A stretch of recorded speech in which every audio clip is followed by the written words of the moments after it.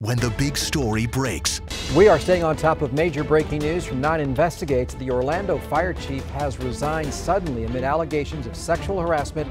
Let's get right out to Channel 9 Shannon Butler, who broke the story. Now, we have just spoken to the mayor here at City Hall. I think that we need to make some changes in our fire department. You saw the news of his resignation break if you've been watching Channel 9. For the latest breaking news, join Greg Warmoth and Martha Sigalski on Channel 9 Eyewitness News at 5 and 6.